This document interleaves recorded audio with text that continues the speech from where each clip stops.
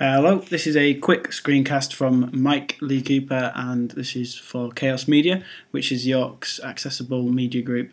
And we had a session at York Library, the Explore York Library and Learning Centre, on Tuesday the 8th of February 2011, and someone asked us a question about annotating PDFs.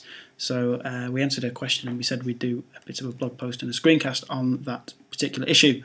So you can find Chaos Media at chaosmediayork.wordpress.com or chaosmedia.org.uk. It's the same thing. And I've also got a document on scribed.com, which is scribed without an E, scribed.com/doc/48487429 /annotating -pdf-on-a-mac. But that link should also be somewhere near this video that you're watching. So I'd like to look at a PDF and adding annotations in Preview, which is a free piece of software that Apple Mac provide. So if I find a PDF that I want to open here, this is the document that's on Scribed, you can check that it opens with Preview. Now if it doesn't, you can go down to Other here and find Preview, which is there, and just click Always Opens with Preview. So that means that every time you double click on it like this, 1, 2, there you go. So here we are.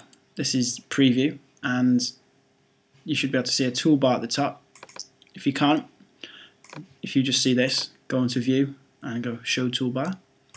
There we go. You can press Command and B as well, which you can see there. So that will do the same thing, on, off, on, off. And you might also see, or you might not see, an annotations toolbar at the bottom here. And these are all the features of annotations, which are under Tools. It's exactly the same thing. So if you don't see that annotations toolbar, again, click on View, go on Show Annotations Toolbar, which again is the Shift, Command and A. Off it goes, on and off. And you can see the view flashing when you select it. So here we are. Here's a document. Regardless of what this document may or may not be, let's assume this is something that you want to add an annotation to. Presumably you can see your pages here, so you find your page. If you can't see it, then open the toolbar, click Sidebar, there you go. So I've added some annotations here. You'll note that I can't actually select them, so once these changes have been made, as far as I understand, they're done. So that's it. So let's say I want to add another annotation here. So if I can go on to View, View, Sidebar, we'll say Annotations. Here's the annotations that have been made. In fact, what I just said about them not being editable, I take that back. It appears that you can make some changes. The reason why I can't change all of these is that I've opened it and edited it in another program, so actually you can see these. Also, if someone's previously made an annotation, you can go to View, Sidebar, Annotations. That's not the one, sorry. Can't remember. I'll carry on. So we'll add an annotation. So we can see down here there's lots of annotations on the bar. Let's say we want to add a note, because that's kind of one of the best things to add. So we'll click on Notes, and straight away this Notes panel pops up. Were I to have just added this note in this particular piece of software, then this note here would be there. But because I've opened it in something else, it's not. However, I will add a note, so I'll click, I don't know, there, somewhere. It's fired me miles away for some unknown reason, but this is what I've just selected. I've got colour options here. Yellow's quite standard. You can click on and off my note. In fact, while note's selected, I have to untick it to be able to click around without putting another one down. As soon as you double click on it, you can it takes you to there. So you can make any changes, text I want to change, anything like that. Let's select another one, another annotation. Boink. Let's highlight. My apologies. Let's put another one there. Another annotation. say that's about a different topic, give it a colour. There you go. You can see they've also come up here, so we can fire ourselves around here, see the notes. Can't rename the notes, which is a bit of a problem, but it does tell you what page it's on. You can also, we've got circles here, so if we click on this, we can pull it around. This is my last setting. My last setting was green, and it was dashed line, and it was a thick line. You might not want that. You can drag it around what you want to select. You can't add notes to these things though, that's the only problem. What you might want to do is add a text box to put some notes. Why is the circle here? I don't know. You can move that, shift it around, things like that. Same here with a square. Put a square on something. Again, my last feature was dashed. It was blue. Make it neither. Where's it gone? There we go. So that's the solid one. Now this is the tricky part that throws me off all the time. Is say I want to start scrolling around and I highlighted some text. That's what I want to do next. I can't double click on the text without doing another box, and that's infuriating.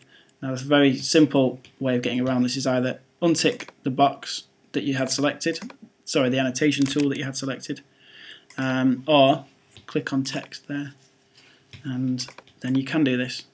So let's say we want to highlight. We'll select this bit we want to highlight. There we go. There's the highlight function down there. Highlighted again.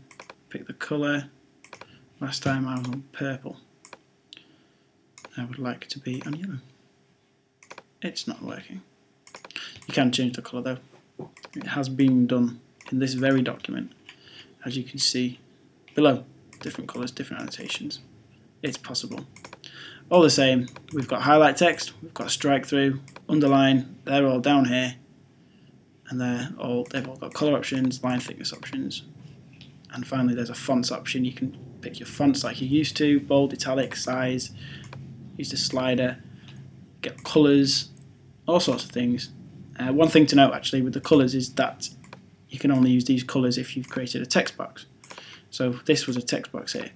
You can't see it because again it's been opened in another program and resaved so that it loses the data, but were I to have created a text box, who knows where that's gone. There it is. Very unusually big for some unknown reason. I shall delete, or at least try to delete that. I'll untick, see what we can do. I'll try and create another text box. There we go. So say I create a text box and different coloured text. I can change the colour of this using that, but what I can't do is I can't unhighlight this. I can't go through there and I can't change the colour of this text. So that's a bit of an issue, but then again there's the highlighter for that feature, so that's probably a way around it. Now for anyone who's not really too keen on finding these really small icons, then you can do it by, say you want to add some highlight. You could, I shall delete that. So you want some highlight to highlight a word. You could select that word and then you could go to Tools, you can go to Annotate, and you can go to Highlight Text. Or you can do whatever you want. Tools, Annotate, add arrow. There's the arrow. I don't quite understand why this exists. It's very odd. And not a very good example. Tools, Annotate, add rectangle. There we go, there's a rectangle. And again, up, down, left, right, you can move it around with the keys on the keyboard, no problem. And that's actually about it. So again, we've got all our annotations, our notes, our text boxes here by page number. Can't rename them unfortunately, or at least not to my knowledge, which is a bit of a shame because it makes it slightly more difficult to navigate, but that said, it does the job. If you find the note, then there you go. There's your notes thing, your notes sidebar to the left, which sometimes turns itself off. There you go, it's gone. It's only there when you've got notes selected. you can hide it. You can go hide bar, sorry, view, hide notes, there you go. If you want to get rid of it, just hide it. And that's actually it. So hopefully this is useful for people. I will save it, file save. I'll close the document. I will find Finder, let's open it again, and I'll go to View, Show Annotations toolbar, View, Show Notes. Can I show notes? There we go. Notes is already open.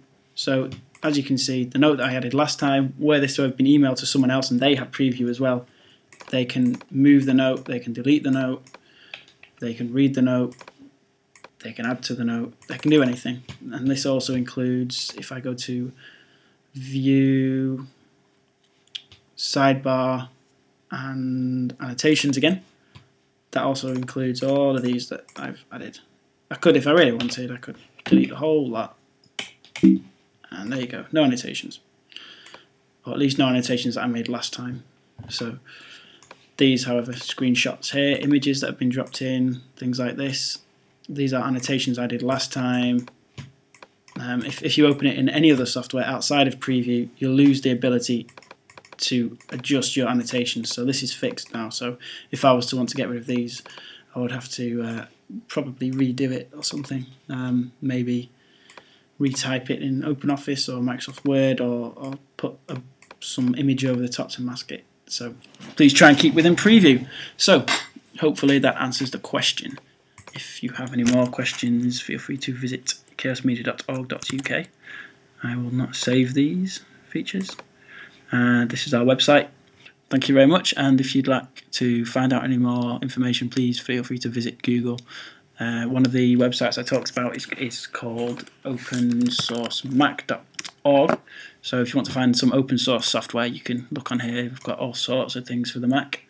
One of the particular PDF software applications on here is Formulate Pro, which is a little bit like Preview, only you can add images and it's got a few different features. It's quite a bit easier to use.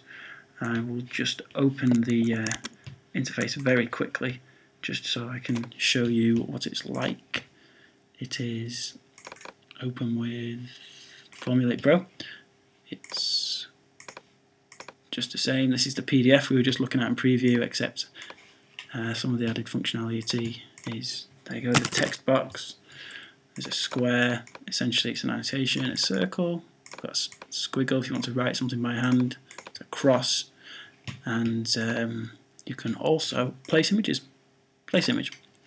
So let's find a screenshot. There we go. So you can place images. And this can be a bit fiddly though.